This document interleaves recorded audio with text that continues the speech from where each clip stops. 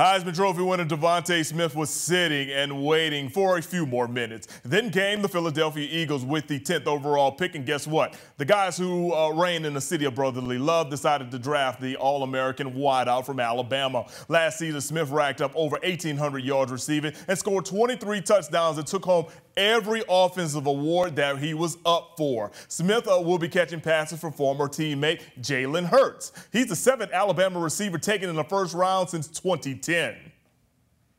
All my hard work is paying off. I mean, being around those guys that I played with, I mean, they taught me a lot. And just us being held to a high standard, just having that standard in that room, and everybody that's coming behind us is going to be held to the same standard.